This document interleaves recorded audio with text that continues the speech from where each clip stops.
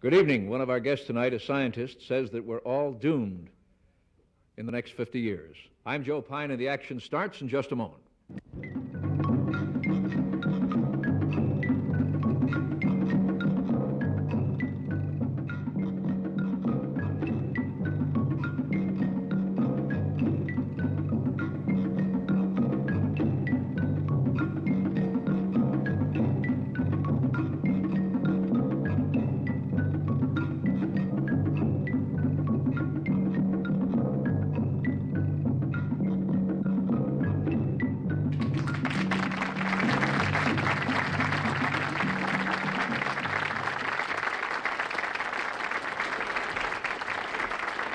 Thank you very much, and good evening, everybody. We're all set to go. The top of the show, we take our dock, turn it into a beef box.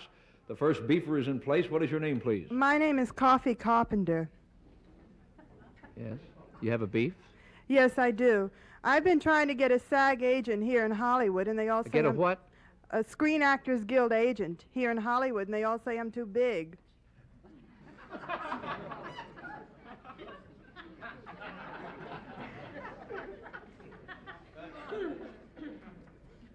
Well, I think they all want these ingenue types. They all want these Twiggies, 31, 21, 31 kind of girls. And it just isn't possible for me. I've tried diets and massages and gyms. Why don't you try working in the 5 and 10? Well, they don't demand any particular measurements. It's no, honest work. No, but I want to be before the public because... Well, that would put you before the public. Those girls get a lot of attention. Well, not the kind of attention I want, because I think I have potential as a character actress. Possibly you have. Well, people say that. I've been in Invitation to Ruin, which is not a known movie, but I played the ruin in it. And, well, that's all I think I'm about to hear a routine. The next line will be, there's one thing you can say about Kate Smith. She's kept her figure. Well, I mean, when I go to a casting director's office, they always see me as a certain type, as the, lady with a whip, or just heavy, you know, and I want to play something with a little bit more depth. Like Lady in the Well, or I'm Sunk. Well, I don't think I could play Juliet in Romeo and Juliet. I don't think that's the right type, but I don't see myself as a or a biddy or anything like that. And well, all I can say is I wish you luck with whatever you've got. Thank you. What would you advise me to do? I'll take a long trip on a slow freighter. Well, the boat might sink. What happens then? Well, you said you wanted some deep rolls. You can wind up in Davy Jones's locker, you know. I've had a few bad experiences with couches that I sat on, or chairs. I mean, they seem to give way quite easily, and the boat might too. Yeah. Unless it was strong. Well, you could always turn communist or something. That'd get you some attention. I can swim, though. That might save me. You could pick it or something, huh? I float pretty well. Isn't there some agent who will come and take this girl off the program? Now?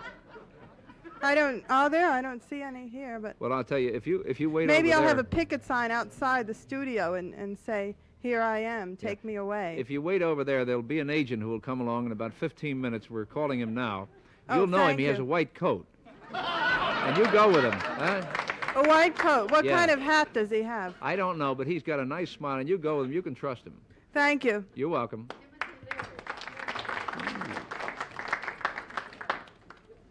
How are you going to follow that, pal?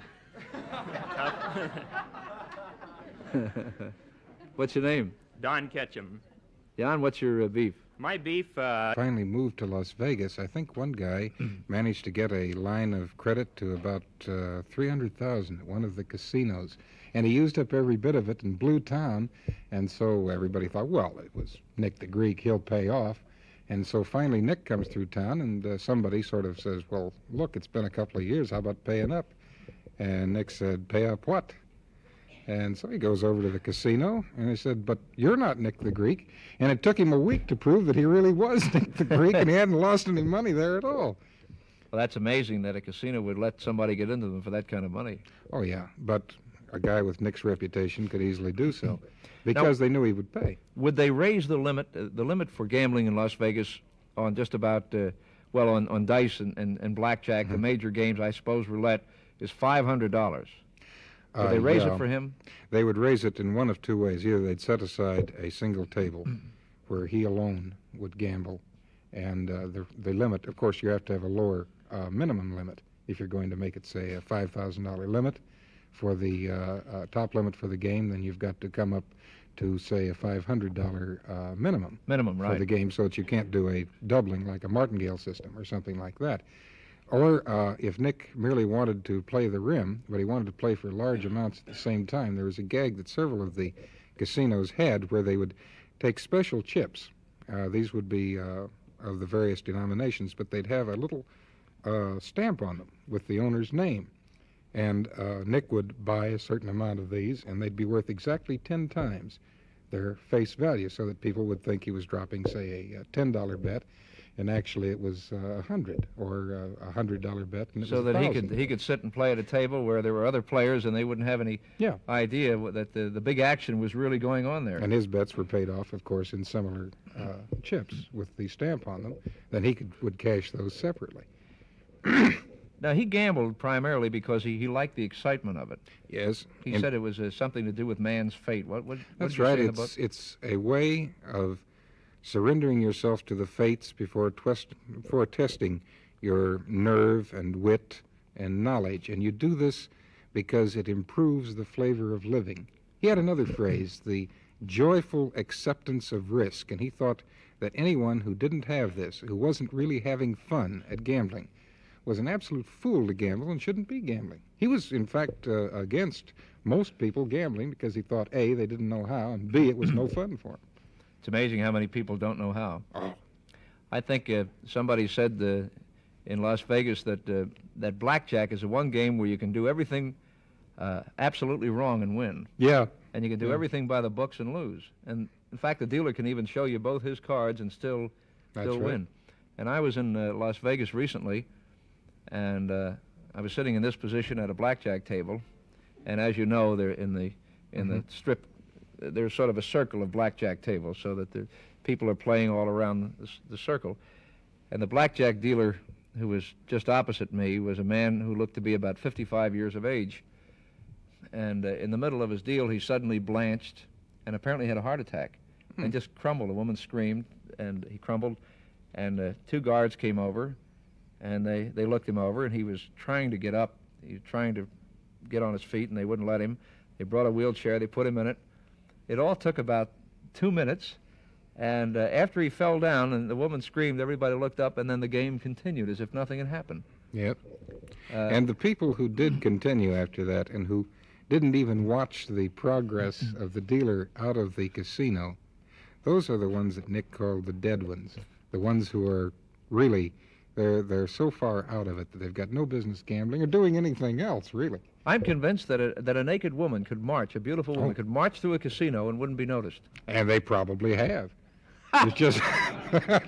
We'll be back to Ted Thackery and this, Gambling Secrets of Nick the Greek, talking about Nick the Greek following these words.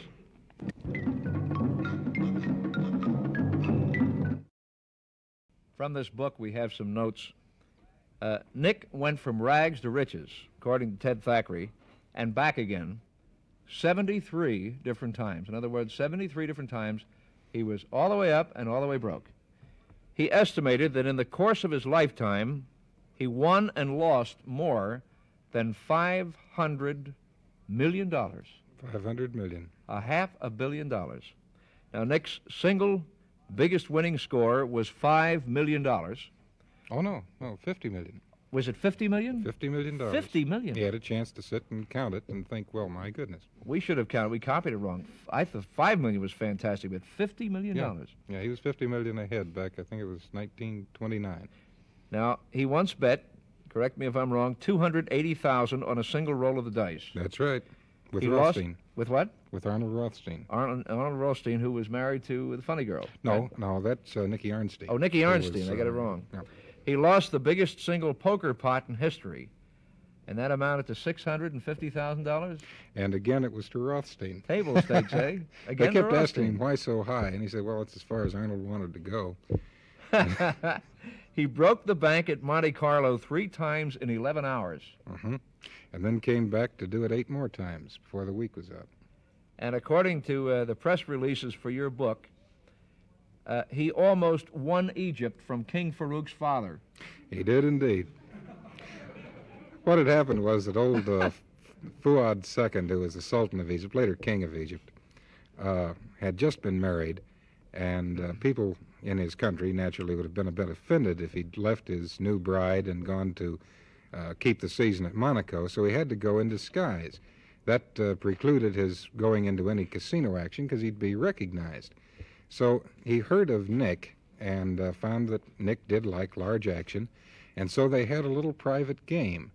And the Sultan was winning at first, and finally Nick beat him on 1 busted flush, and he made sure that the Sultan saw that it was a busted flush he'd beaten him with. Well, after that, almost anything that Nick had, the Sultan had a bad habit of wanting to see it and paying to see it, and Nick made sure that it was always there. About a day later, it wound up, Fuad had busted what portion of the royal treasury he had with him, and for credit, he was wanting to sign a chattel deed on Egypt. Without even checking with Nasser. That's right. And Nick said he wouldn't take the deal, but he thought maybe he should have later because he'd have had to be a better king than Farouk. Wouldn't anybody? Yeah. Here's the book, Gambling Secrets of Nick the Greek. There's the author, Ted Thackery. I'm Joe Pyne. Thank you for watching, and straight ahead.